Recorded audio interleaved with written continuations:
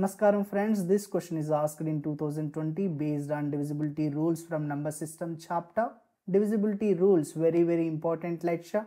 Every year you will see one or two questions asked based on divisibility rules. Very interesting lecture as well. We have made these rules very easy in such a way that you don't need to remember them at all. I request you to kindly go through it. I'm sure you will love this lecture. Now let's solve this question. Very easy question. I'm not sure whether you have solved in the exam or not. We have asked the same question in full length test 2. Okay, this is the first question of full length test 2. It's the same question, my friends. Okay, let XYZ be a 3-digit number where X plus Y plus Z is not a multiple of 3. Then XYZ plus YZX plus ZXY is not divisible by.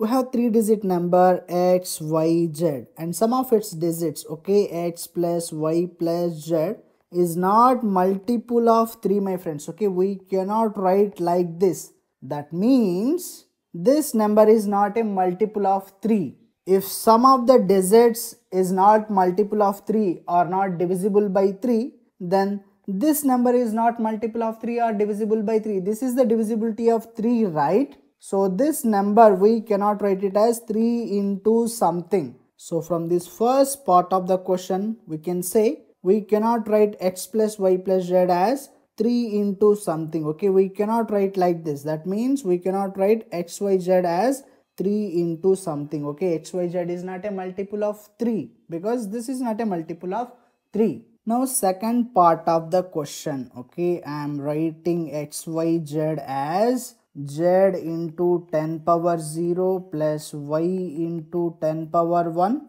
Decimal system, my friends. Okay, decimal means deca 10. Okay, I am expressing this number in terms of base 10. This is how we express a number in decimal system, right?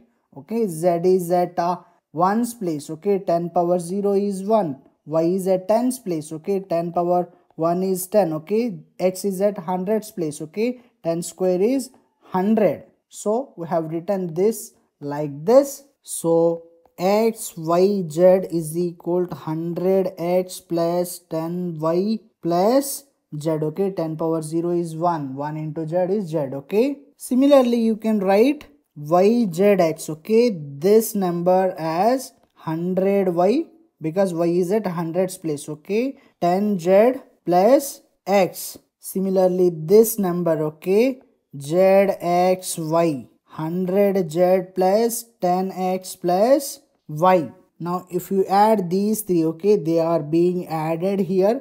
100X plus X plus 10X, okay, that is 111X plus, okay, these three are gone. 10Y plus 100Y plus Y, okay, 111Y, okay, these three are gone. Z plus 10Z plus 100Z, okay, 111Z. You can write it as 111 into X plus Y plus Z. So this sum is equal to 111 into X plus Y plus Z.